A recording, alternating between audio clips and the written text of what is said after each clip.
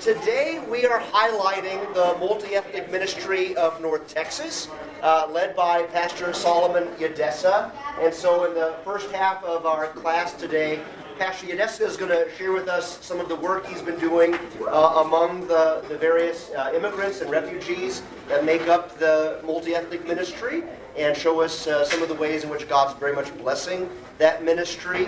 And so at this point, I turn things over to Pastor Yadessa. Thank you. First of all, I would like to say thank you for your presence here, for coming to attend, to listen to what we are going to speak. And second, I want to thank Pastor McGuire and Pastor Dowdwick for letting me to speak to the church, present what we are doing here. And third, I want to thank the members of our advisory board who are working hard with me, spending their time and resources, really working a lot of things. And also volunteers from this church, thank you. And donors who donate clothes, shoes, and angel tree, gift cards. In so many ways, you really support this ministry, and thank you. I really feel very much comfortable working with Pastor McGuire and Pastor Dowdwick. I receive a lot of support from them. They pay attention to the work of God, for which I really respect them. And really, God has blessed me to assign me here among you to serve the people of God on your behalf and on behalf of Jesus. So I will speak about the ministry. The ministry was started in July 2017. In July, we will be here 7 years. So 6.5 years we have been here. And the Oromo Church, Oromo, or you may wonder, what's Oromo? Oromo is an ethnic group which is in Ethiopia, the largest ethnic group in Ethiopia, and the number four in Africa, in population-wise. So I come from Oromo. I serve the Oromos in Dallas, and the Karibu Fellowship Karibu is welcome in Swahili. So the people from Rwanda, from Kenya, from Tanzania, Burundi, Uganda, and Rwanda, they speak Swahili language. Tanzania, 6 countries speak Swahili language. So Karibu means welcome. And we welcome the people from Congo, Burundi, and Rwanda to worship with us. I lead that. So Oromos and the Swahili speakers we sing songs together. I teach them the Oromo, and they teach me the Swahili. We sing together, and we translate from English to Swahili language. Our worship service is in 2 languages, English and Swahili. So it was started in partnership with our Redeemer Lutheran Church in Dallas, based Plano, and also the Texas district. 3 partners came together and formed this ministry. Today, this ministry has 1 multi-ethnic worship service of our Redeemer in Swahili and English. So I say that. Baptized 18 people and confirmed 20 so far. Connected immigrant churches with local and CMS congregations at Bethel and also at Holy Cross Lutheran Church. And also helped assimilate 1 ethnic group with the existing LTMS church in Fort Worth. So number 3. That is number 3. We did not establish a new independent church, but we assimilated. The church members welcomed them. The new ones, the guests were good in English, so it wasn't a problem. We conducted ESL classes in Faith Lutheran in Plano, resulting in discipleship of 1 Iraqi woman.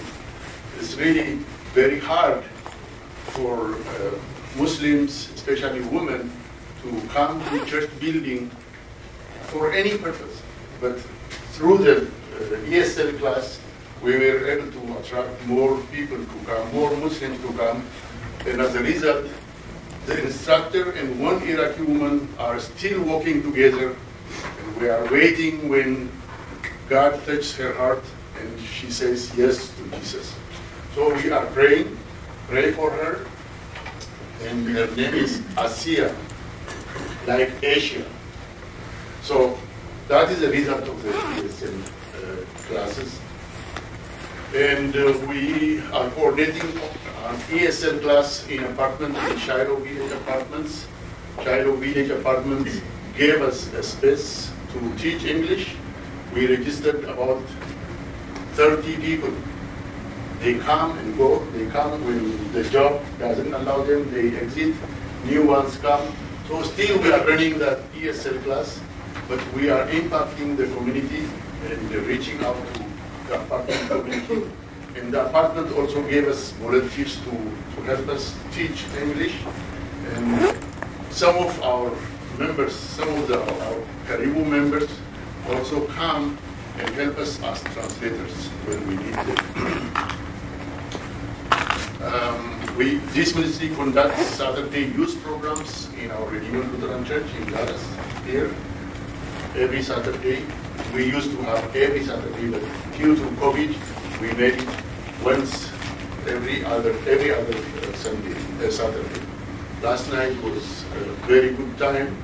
We had 16 boys and girls to come and have fun with Sally and Janet and Ron, and also Jimmy helping me to conduct this. It is an opportunity where the children come to a safe place, learn about God's love, God's word, and also get some food and also some activities which they enjoy, which they are attracted to.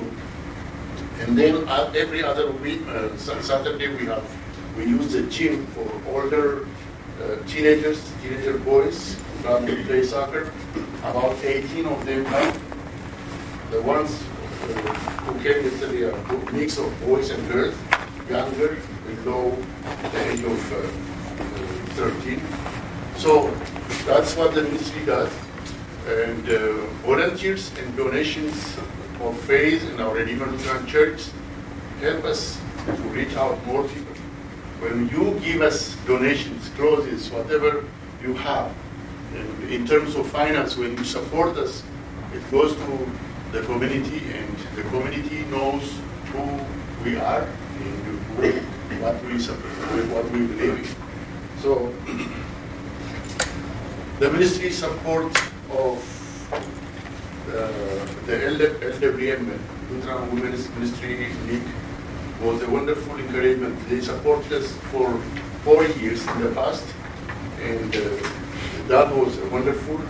They don't support 3 times. So they supported us twice, and then we say thank you, but we are still here because you guys stepped in to support us, and other congregations also stepped in, like Messiah Lutheran Church in Keller, and like Peace Lutheran in Texarkana, and also Lord of Life in Plano. They are supporting this ministry. So the more support we have, the more we can do in this community. This community, the Vickery Meadows area, has a population of about 35,000 people, and from 110 countries. Our target is that area, Vickery Meadows. 110 countries. When you walk in those apartments, you come across Arab speakers, Swahili speakers, Oromo speakers, Tigrinya, and varieties of nationalities. So we focus there to reach out to those countries. Peace Lutheran Church, I mentioned that these are some of the ministries. We feed them. This is around the beginning of the ministry, where we started feeding a family who lost their mother, a family of 7. lost their mother after coming to America. She did not really land in the plane. She was sick in the plane. Immediately after the landing, she was taken to hospital. After a week, she died. And we heard about the story. And then we were present at the funeral. I sang a song. That was how Karibu started. Long story, but I should continue. Feeding. After the funeral, my wife prepared food and started to feed that family. We prayed. Then every week we went to that family, praying, people visit, and then we invited them to church. Then they came, and Pastor McGuire said, Solomon, do they hear what the sermon? Do they speak English? I said, no. Why don't you use that chapel and then lead them? And that was how Karibu was started.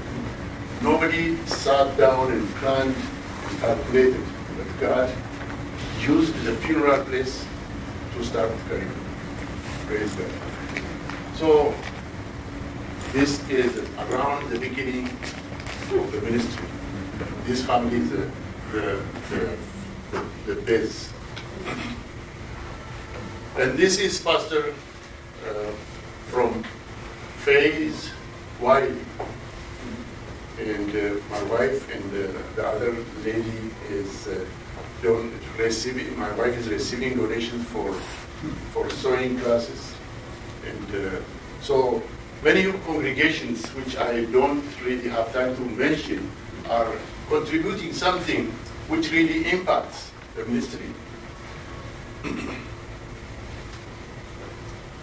And this is the feeding, one of the Saturdays evenings. And you can see some of your faces feeding. These kids are grown up now. They are now 16, 17, but yeah, they are grown. But that small child, now he's like as tall as me in 6 years. He's a wonderful soccer player. All of them really are connected. They love this church. They love me. They start to call me early in the morning. 7:30 they call. Pastor Solomon, what time are you coming? I say 4:30. And then at 11 they call me. What time are you coming? At 1 they call me. They want to make sure I go and pick them up. So it is a joy. Here are the girls having time together, polishing their wares and talking to each other. Yeah. Creating environment, healthy environment, good environment. And yeah, this is the other group that I mentioned earlier, the Anuak people from Ethiopia who live close to St. Paul Lutheran Church in Fort Worth. That was our meeting, our first meeting in an apartment in one family, singing songs in their language, which I don't speak, but I enjoyed worshiping with them, singing with them. They are members of my church home from Jesus when I was in Ethiopia. So we know the songs, we know the Lutheran church teachings. So later on, I connected them with St. Paul, and I started going to Fort Worth. Praise God. This is a choir from that group after joining St. Paul Lutheran Church. Many of them moved to Minnesota. Nowadays, only 2 families remained in Fort Worth.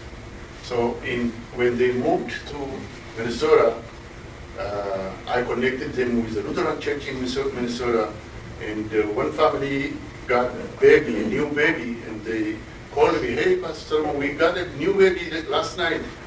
You need to plan to come and baptize. Really? Okay. Then I coordinated with the pastor in Manchester, and I went there, introduced them, and visited them, have the baby baptized, and came back. Yes, blessing. And this is one of our visits to St. Louis, Missouri, at the church head office. Here is Pastor Harrison, and having meetings with Oromo pastors from different states. And here is helping children with homework at our Redeemer. That's Joanne, yes. Helping for job search. And Angel Tree, for which I really thank you so much for all your gifts. I can't mention all the names of donors, but I really thank you all who participated. God bless. It's a blessing, touching many lives, many families. The children and the families really appreciate it. And here is time with volunteers, Tara, sitting and talking with the children. I have more pictures from our church members here. Yeah, you can see yourself. And it was a blessing. This is before COVID. After COVID, we started to minimize, and then we divided it into 2 days, every other Saturday. One Saturday for another youth age group, and another, after 2 weeks, another age group.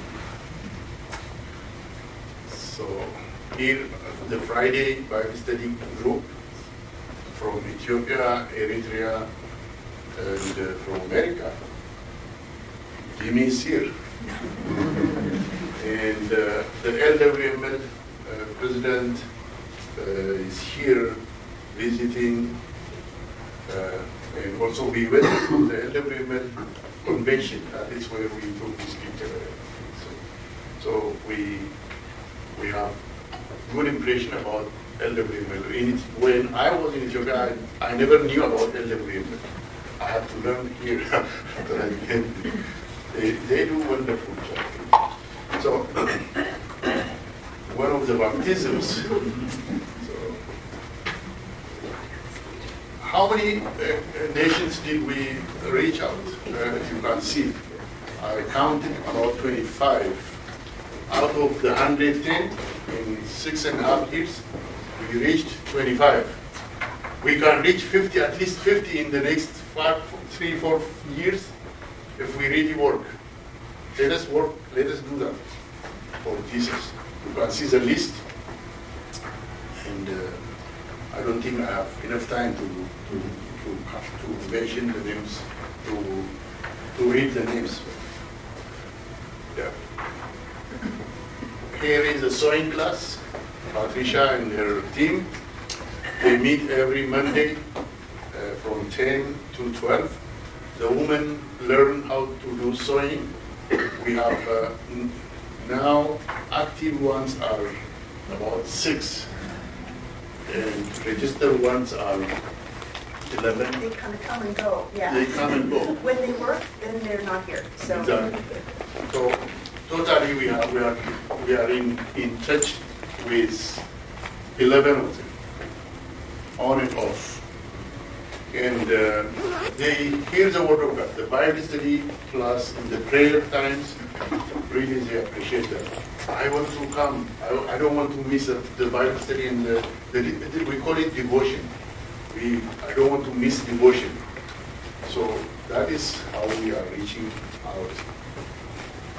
And what we want to do in this year and future, continue to prepare people for baptism. That is number one. Whenever mission organizations ask you for donations, ask them, are you baptizing children? Are the people you serve coming to church? If none of these are yes, you need to think about baptism is very important. And preparing training for evangelists in connection with Texas district, we are working on. We already find out. prepared 5 for training. So far we trained 2 evangelists. One moved to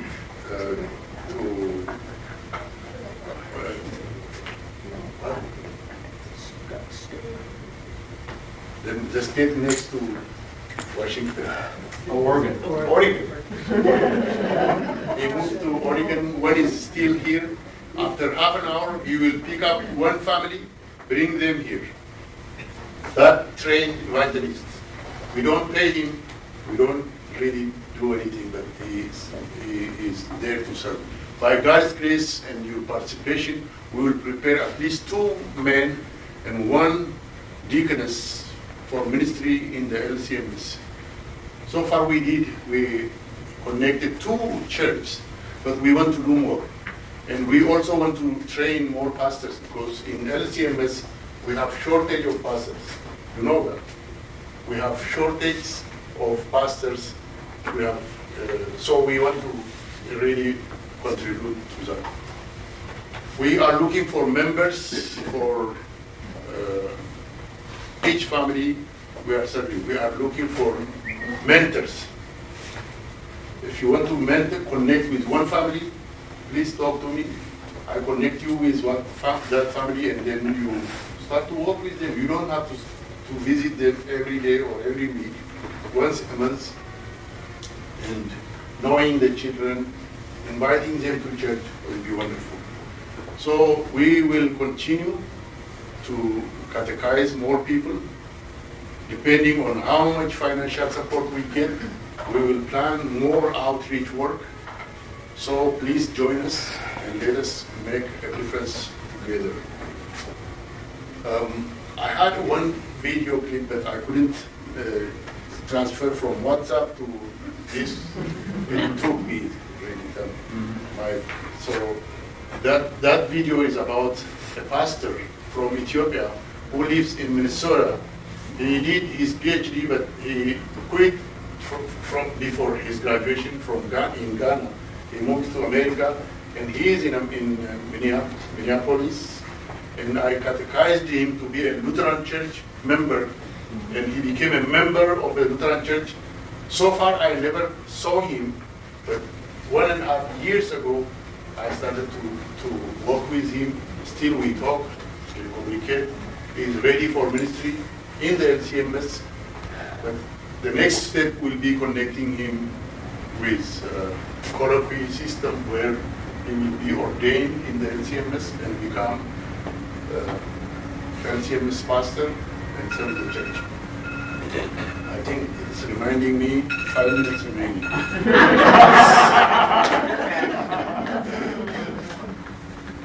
So that video is that he was talking how I mentored him, I catechized him, I became a member, ready for ministry.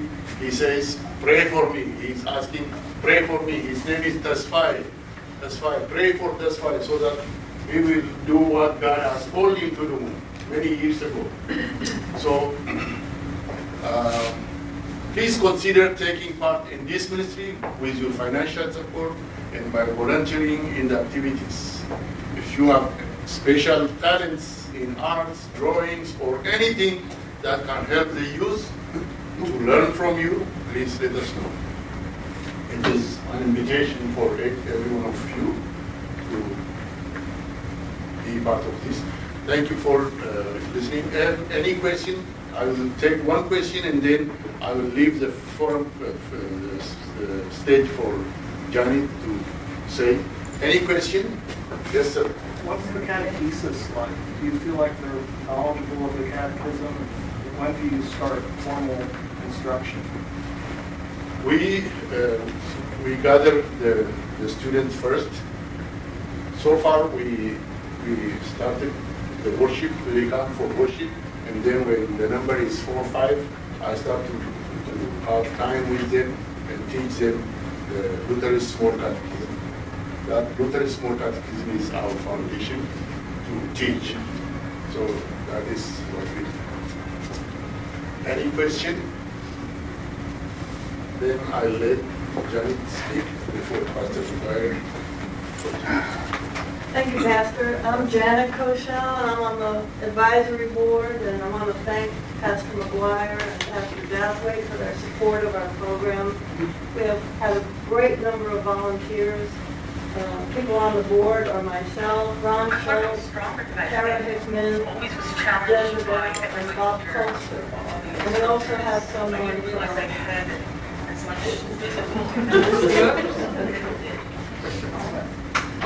and also we have someone from Faith Lutheran I see a number of people in this room who have been volunteers for the Saturday program and teaching sewing and ESL, and we thank everyone. If you'd like to get more involved, you can sign up. There's a sheet right outside where you can give us your name and email address. You can receive the newsletter that we publish every quarter. And if you'd like to volunteer to host one of the Saturday programs for the children, we had one last night. We had 16 children. We had a little art project, and they were very cute. They wanted to know why they couldn't go outside and play in the playground at 6 o'clock at night in the rain. Very, very grateful. They come and they hug you, and it's really heartwarming. So if you'd like to donate your time, or if you want to give us financial support, you can do it online. We have envelopes right outside here where you can put a donation. There's some flyers that we put together to tell you about the program. And we'd love to have you volunteer in some capacity, whether it be art, music, hosting a meal, spending time with the children. We're grateful for all the contributions to the Angel Tree, food and clothing. Many of these children come with just the clothing that they're wearing, and many times it's inappropriate for the cold weather. So they sometimes need shoes, warm jackets. We can always use diapers, sizes 3 to 5. They have young babies. Any kind of clothing, food donations, if you want to make it. The pastor keeps a box right outside his office. Lots of people have been generous donating furniture. Sometimes families come and they don't have any furniture and they're in empty apartments. So anything you can donate would be much appreciated. So thank you very much for your support, and thank you, Pastor, for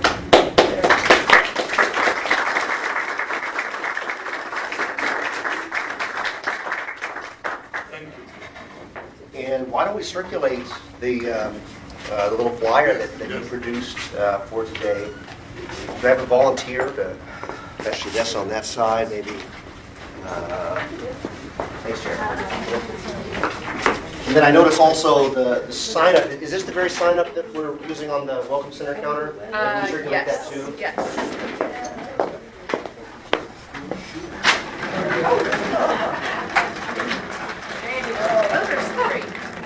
All right.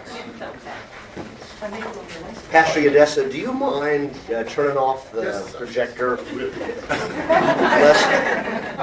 Lest I end up being as the man in the text this morning. It's a blind man. All right. We are in Hosea chapter 14, very last chapter of the book. And I think we have time to do justice to the first half of this. But let's first go to the Lord in prayer. The Lord be with you. Let us pray. Gracious Heavenly Father, the harvest is plentiful, but the workers are few, and we thank you, Lord, that you provide workers such as Pastor Yadessa to bring your word to these many people, and that word is bearing fruit in creating and strengthening faith in so many. And we ask that you would move our hearts to support this old multi-ethnic ministry in whatever ways that we can, whether by time, by treasure, by prayer, so that this may continue to grow and be a blessing to so many. Now we ask that your Holy Spirit guide us in the study of your word, so that by it we may be strengthened in the faith and our lives be conformed to your will. In Jesus' name, amen. Amen. Okay, so you'll remember last time we looked at Deuteronomy 30. I asked you to go there one more time because we have strong echoes of these verses from Deuteronomy 30 throughout this last chapter of Hosea. So in Deuteronomy 30, we have part of Moses' last word to the people before they enter the promised land. And remember how it says, when all these things come upon you, the blessing and the curse which I've set before you, and you call them to mind among all the nations where the Lord your God has driven you, and return to the Lord your God, you and your children, obey his voice, and all that I command you today with all your heart and with all your soul, then the Lord your God will restore your fortunes and have compassion on you, and he will gather you again from all the peoples where the Lord your God has scattered you. If your outcasts are in the uttermost parts of heaven, from there the Lord your God will gather you, and from there he will take you. And the Lord your God will bring you into the land that your fathers possessed, that you may possess it. And he will make you more prosperous and numerous than your fathers. And the Lord your God will circumcise your heart and the heart of your offspring, so that you will love the Lord your God with all your heart and with all your soul, that you may live. The Lord your God will put all these curses on your foes and enemies who persecuted you. And you shall again obey the voice of the Lord and keep all his commandments that I command you today. The Lord your God will make you abundantly prosperous in all the work of your hand, in the fruit of your womb, and in the fruit of your cattle, and in the fruit of your ground. For the Lord will again take delight in prospering you as he took delight in your fathers, when you obey the voice of the Lord your God, to keep his commandments and his statutes that are written in this book of the law, when you turn to the Lord your God with all your heart and with all your soul. So just a few things to be reminded of before we launch into Hosea 14. This business of the Lord your God will circumcise your heart. Obviously that isn't meant literally. What does that mean? He will circumcise your heart. He will give you a new heart from stone. He will give you, this is something that's picked up in Ezekiel and Jeremiah. He's going to take your heart of stone and make it a new heart, a clean heart, a heart of flesh. But what does that mean? What is it to circumcise? It means What was that about in the first place? Covenant. Symbol of the covenant. So that's the covenant act. So you remember when Moses first gave the law to the Israelites said, we will do all these things. And that covenant was sealed with blood, as if to say, all right, you say you're going to do this, let's have a go. Let's see how this goes. And Deuteronomy here is anticipating how it's going to end up. And now we're at the end of Israel's history with Hosea. And so how did it go? So many hundreds of years later, after the people had said, we will do all these things. They didn't. And God knew they wouldn't. And so here he's saying, there will come a time when I will circumcise your heart. I will make you a people that actually keeps these words. So, insofar as physical circumcision was a sign of being part of the covenant people, this promise to circumcise their heart one day is a way of saying, well, what it says in the second half of the verse. So that you will love the Lord your God with all your heart and with all your soul. Your whole being will now be that of a faithful covenant people. And yet, who's going to make this happen? God himself is. God's going to do this. So that's point number one. The point number two is that all this is going to happen in the context of the people doing what? What's showing up again and again in Deuteronomy 13? That the people are going to be called to do this when they reach that point where it's been demonstrated to themselves and to everybody else that they have not been faithful. What are they called to do at that point? Repent. To repent. And how is that put? What's the key word there in Deuteronomy? Turn or return. Yeah, which is the same word in Hebrew. Yeah, to turn back. So if you return, think about it. If you return, what does that imply? You were there to begin with. I think let's not lose sight of that as well. That God picked them first.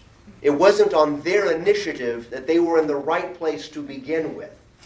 No, God chose them and placed them in the right place. And now that's the tragedy, is that God had graciously done this and made them his people, and they had rejected him and went after other gods. But now to return is to go back to the place that God had put them in to begin with.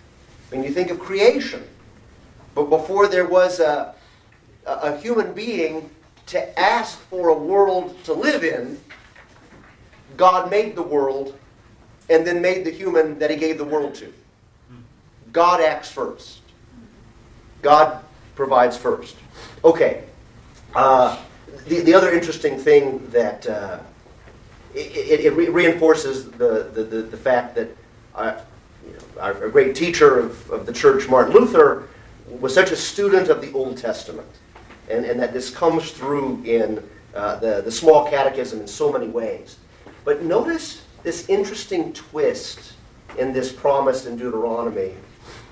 He says, beginning in verse 7, "And the Lord your God will put all these curses where? On your foes and enemies." So the curses that were threatened against God's people are, in this day of deliverance, now going to be curses applied to their enemies. And so everything gets reversed. They deserve the curse, but the curse passes. The curse is turned away. God's wrath is averted. And now that wrath is directed at the very people that God had up till this point used to chastise and punish Israel. So now their foes become God's foes. And that, by the way, do I have? Yes. Every coat pocket's got to have a small catechism. Yes. Yeah, someone back there is saying, how much money are we giving this guy? It's like $2. Yeah, but you have more than one coat. Yeah. Oh, the bigger thing is how many are the cleaners. Yeah. The cleaners have a big And then I lose it at the cleaners. No, it always comes back in a nice Ziploc bag. It's an evangelism. That's right. That's right. That's why all the cleaners around us are Lutheran. But there's an amazing turn that happens in the Catechism that it's subtle, but it's very much there. And that is, you go through the Ten Commandments, the very first section of the Catechism, and who's the problem in the Ten Commandments? The people. We are. Yeah. So all these are things that we're supposed to do, but don't. Okay? But then what's interesting is, beginning in the hinge of the whole catechism is obviously the second article of the Creed, the person and work of Jesus Christ. And so when you move out of the second article of the Creed, how Jesus has redeemed us, lost and condemned creatures, purchased and won us from all sins, from death, and from the power of the devil, from that point forward, the problem in the catechism is out there.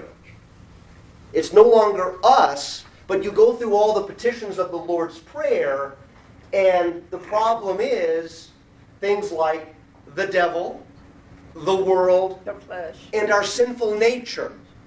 But our sinful nature is understood as other than our true self.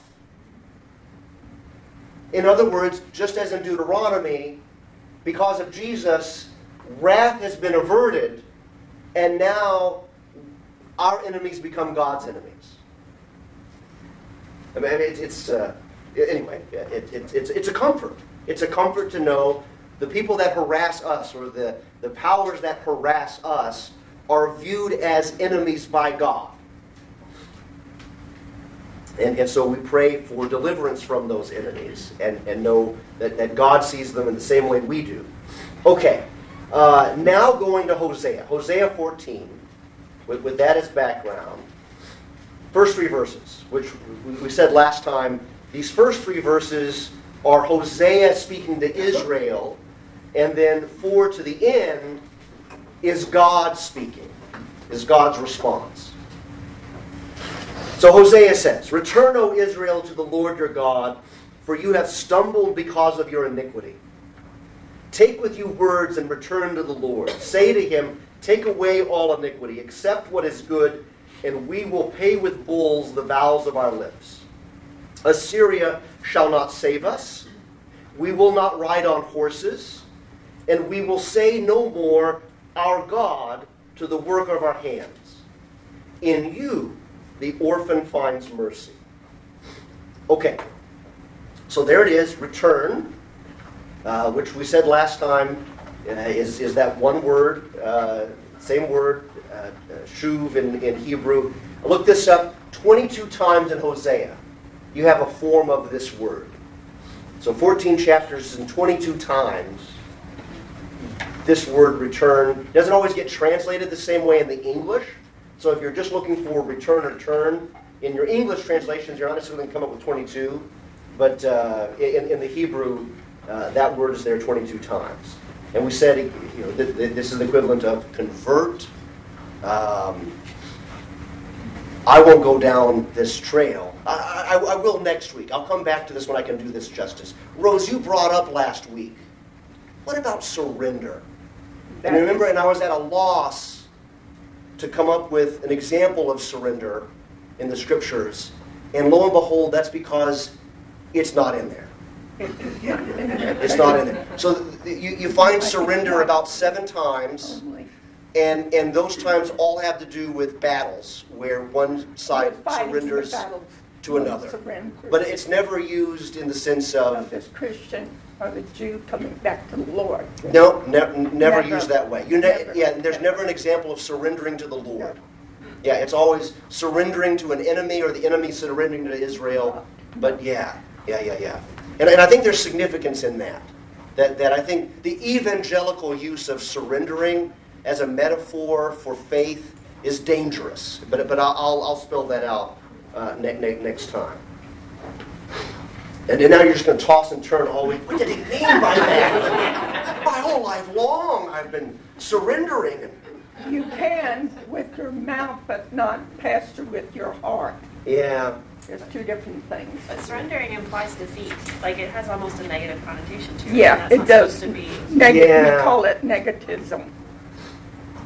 Yeah, exactly. Yeah, and I want to expound on that next time.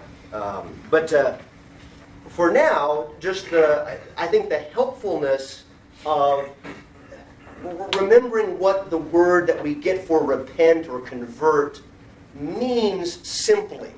That it now has taken on a technical meaning, and we think of conversion as some experience where there's a warming of your heart or some dramatic epiphany or vision, and you go from being this kind of person to this kind of person in this very dramatic way. And that does happen from time to time. You think of Paul's conversion on the road to Damascus. But he couldn't have done that without Christ.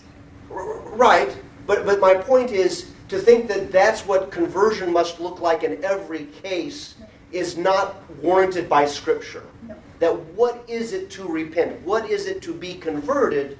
It's now to go a different direction. It's to be turned. It's to be turned in the right way. Yeah. Okay. Return, O Israel, to the Lord your God, for you have stumbled because of your iniquity. I think NIV does this even more vividly. And who's got NIV? No one? Will. Yes. And what does it say? What part of 14? The second part. Verse 1, second half of the verse. Which verse? First. Oh, okay. It says, your sins have been your downfall. Your sins have been your downfall. Hear that?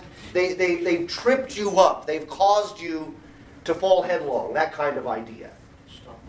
To stumble. Right. ESV has stumble, which is fine. But I like downfall. You've really got this physical effect, and it's their own sin has caused them to do this. They have tripped up over their own sin. It's not God that's abandoned them. They've run away. Their own sin has caused them to be in the the prone position that they find themselves in. And now this is very interesting. I don't know if NIV does something different with this, but this is very literal from the Hebrew text as we have it. Take with you words. What does that mean? Take with you words and return to the Lord. Take with you words. I think this is the only time we see this expression in all of the Old Testament. It's just not something you ordinarily see. And it's a strange idea, isn't it? Right? Take, carry, bring with you words. So what could this be getting at? Yeah. Like recalling the promises God has made before. Yeah, see, we talked last time about, I brought up the subtle but very important difference between keeping and obeying God's words. That, and Carol brought up Mary, pondering these things in her heart, treasuring these things in her heart. That keeping is the bigger thing. Obey is the action. And see, well, this is anticipating a point I want to make in just a second about verses 2 and 3. But you can obey without keeping. You can just do the thing that you're told without having any internal conviction that this is the right thing to do, or that I can trust that what I'm doing is right because it's coming from God, who's altogether trustworthy. But to keep the words means to have them inside you. And therefore, I'm doing this with all my heart and all my soul, but ultimately I'm doing it out of belief, which is the ultimate keeping of God's word, for God to make a promise to you, and your reaction, your response to be, amen. This must be true. This must be so. Again, to go back to Mary. The angel tells her, makes no sense to her, but be it unto me as you have said, as the Lord has spoken. That kind of idea of keeping. And so take with you words and return to the Lord. Whose words, we might ask? God's words. Probably God's words. And so what's the image of to take with you words and return to the Lord? 10 Commandments, perhaps. Maybe 10 Commandments.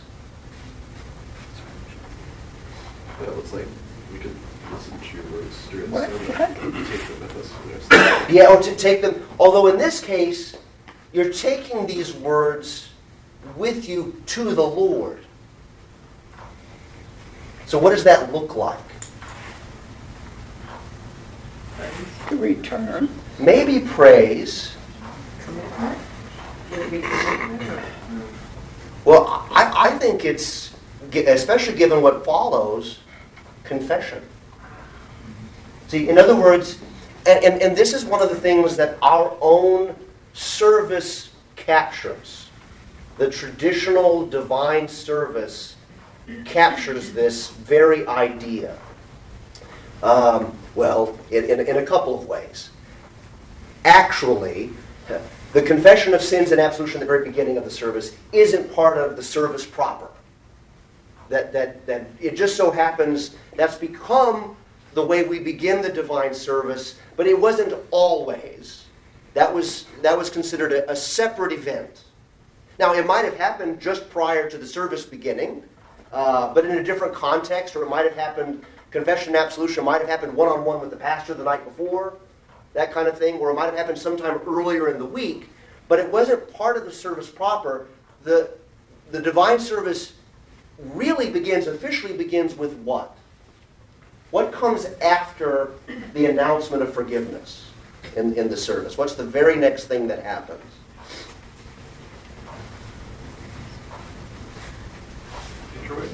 The introing. Very good. And what do we mean by introing?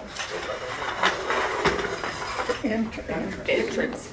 Yeah, exactly. Entrance. And so I don't... To go into. This is the kind of thing, see, I got an upgrade in terms of having a shelf for my coffee, but I lost a marker holder. There's always trade-offs. There's always trade-offs. Because the marker's supposed to stay with the board. The marker should stay with the board, but the marker's not with the last section. Okay. Well, imagine I'm writing the words letters I, N, T, R, O, I, T. Latin for he or she enters. And this is what's going through my head. Maybe I shouldn't let you in, behind the curtain like this. But when we do the introit, I try to remember to some point during the introit step forward towards the altar, because that's what it's supposed to represent, an entering into God's presence. That's exactly right. That's literally. I gotcha. But what's significant here is the introit is itself what? What's the content of the introit? What kinds of things are we saying? Often a psalm. Not always, but nearly always, it's selected verses from a psalm that's connected with the theme for that particular Sunday. It's often that the first words of the introit psalm are where you get the name of that Sunday. Yeah, I mean, in Latin, if there's a Latin name for the Sunday, it's because that's the first word in Latin of the introit psalm. Nearly always. The example I like to give that we all know, Quasimodo, right? We all know Quasimodo, okay? Quasimodo, Hunchback of Notre Dame, the reason he's called that is because Quasimodo in the story is laid at the steps of Notre Dame on Quasimodo Sunday. The Sunday after Easter, first Sunday after Easter, where the introit psalm is, and here's an exception, not a psalm, it's from 1 Peter, right? The verse from 1 Peter that says, like newborn babes, crave the pure spiritual milk, right? But the first word in Latin is Quasimodo geniti, so like newborn, literally in Latin, that's what that word means, and so it's called that Sunday, and that's why Quasimodo the Hunchback is named that. Okay. But here the idea is we begin the service speaking words to God that He has first given to us. I think that's the great significance of the divine service, starting with the introit psalm. That we begin in a confidence that this is pleasing to God because these are God's own words.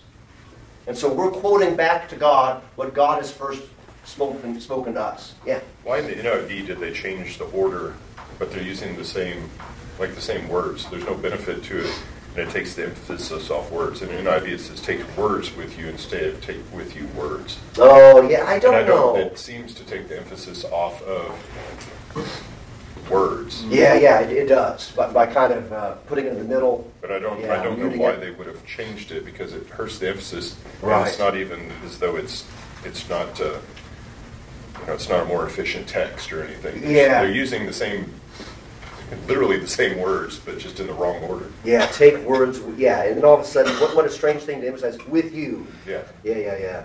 I do not know. Yeah. But I think that given what follows, what kinds of things are we now going to say to Him? Take away all iniquity. Accept what is good, and we will pay with bulls the vows of our lips. I guess I have time to explore this. So we're going to the Lord with words that He Himself has given us. And what are those words? 10 Commandments is a great idea. How about the words God has spoken through Hosea to Israel up to this point? Now we've said before that Hosea is kind of this patchwork quilt of sermons that Hosea preached over a long career as prophet. But most scholars agree that chronologically speaking, Hosea 14 is the last. We are very close to the end at this point when we get to the sermon that constitutes Hosea 14. And so all those words that Hosea has preached to them before, those words take with you. And on the basis of them, say what those words teach you. That you should repent. And you should say this of yourselves and ask this of God with respect to your sin. Take away all iniquity. So that is, remove our sin. Forgive it. Accept what is good. What is that saying? Probably something like, receive us in your goodness. See, accept what is good, or accept us graciously. Something like that. And we will pay with bulls the vows of our lips. Now, hold your place. Go to Psalm 51, which you know well. I think this is making a very important point for us all. And Psalm 51 makes it just as clearly, if not more clearly, than any other place. We know Psalm 51. We sing it very often in the service according to the old TLH as the offertory. At least we have this section of Psalm 51. Create in me a clean heart, O God, beginning in verse 10. Renew a right spirit within me. Cast me not away from your presence, and take not your Holy Spirit from me.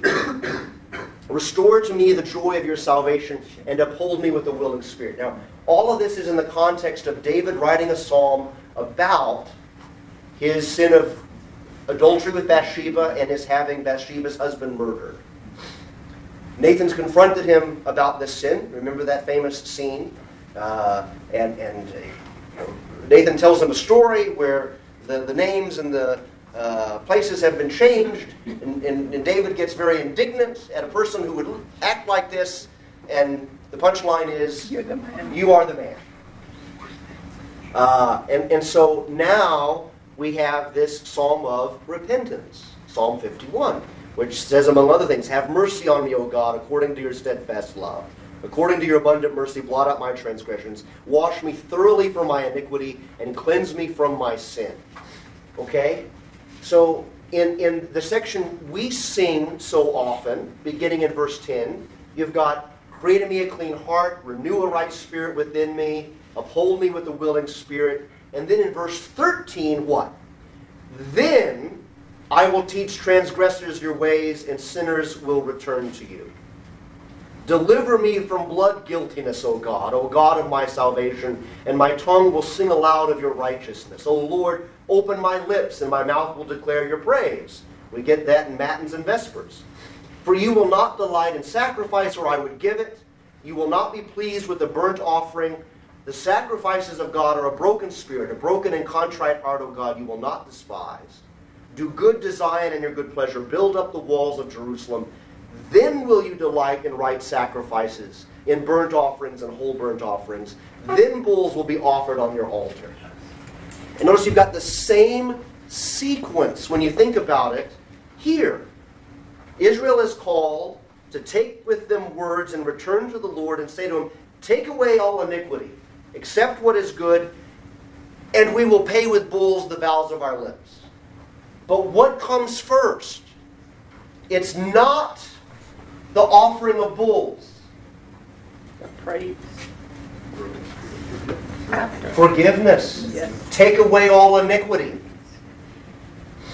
In other words, there's no hope in offering a bull if you're doing so with a heart that still has guilt from sin. It's like trying to clean a window with oily hands. Our dirty rags. So first, cleanse our heart. Give us faith. And only then do the sacrifices make sense. Are the sacrifices acceptable? And this is a lesson for us that the things we do in worship aren't the main thing. The main thing is faith. That what we do in worship is done with a heart that believes we are doing them for a God that forgives us. You see? And now, don't get me wrong. God does prescribe certain things that we are to do in worship. But even if we did them without faith, It's not acceptable. not acceptable. It's not the performance of the actions that's pleasing, it's the heart in which they're performed. Pastor, a good example is Cain and Abel. You're right, and one first. in faith, one without faith. There you go, right, but a lot of examples, And here's David, he says on the one hand, right, you won't accept any sacrifices. Because what you demand is a broken and a contrite heart. You demand a repentant heart. But then he turns around and says, then I will offer bulls. Sacrifice. Right? So the sacrifices, there's a place for them, but for the one who does them in faith. And so, in the Reformation, one of the issues the Reformation fought over it wasn't a doctrine per se, but it was certainly a description of a common practice. And it was this understanding in Latin, ex opere operatum, which was to say that the sacrament performed did its thing regardless of the faith of the person participating. And so, once baptized, right, always saved, whether the person believes or not. That kind of thing. And no. That's why in the Catechism and in all the questions and answers regarding baptism and Lord's Supper, faith figures so prominently. That the Lord's Supper is the Lord's Supper whether you believe it or not. It's Christ's body and blood whether you believe it or not. But simply participating in the Lord's Supper doesn't mean you receive the benefit of the Lord's Supper, namely the forgiveness of sins. It's received by faith, by trusting that it is what God says it is, and it's for you. And so here, that same idea in slightly different words in Hosea, right? That first restore our faith, create in us a clean heart, forgive our sins, and then you will find our worship acceptable. It wasn't like they weren't worshiping already. They were going through the motions. They were coming to the religious centers and so forth, and offering animals and so forth, but not in faith. Okay, all right. So we'll press pause there and pick up next week, and maybe we'll have this wrapped up in about 7 Sundays. Thank you, Pastor. Let's close in prayer. Lord God, Heavenly Father, we again thank you for gathering us around your word this morning, and we pray that word would strengthen our faith in you as the God who takes away our iniquity, who removes from us our guilt, and restores us to us a clean heart, a heart that trusts in you and listens to your word. And we pray, Lord, that your word would continue to have its way with us throughout our life, that we might bear witness to your great love and your goodness and your truth in all that we say and do. In Jesus' name, amen.